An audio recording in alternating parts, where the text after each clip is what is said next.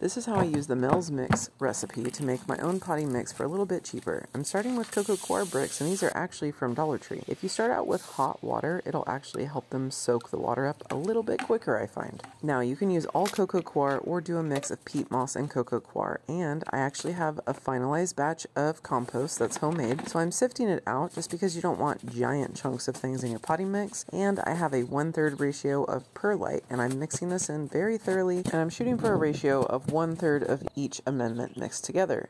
And there you go, homemade potting mix.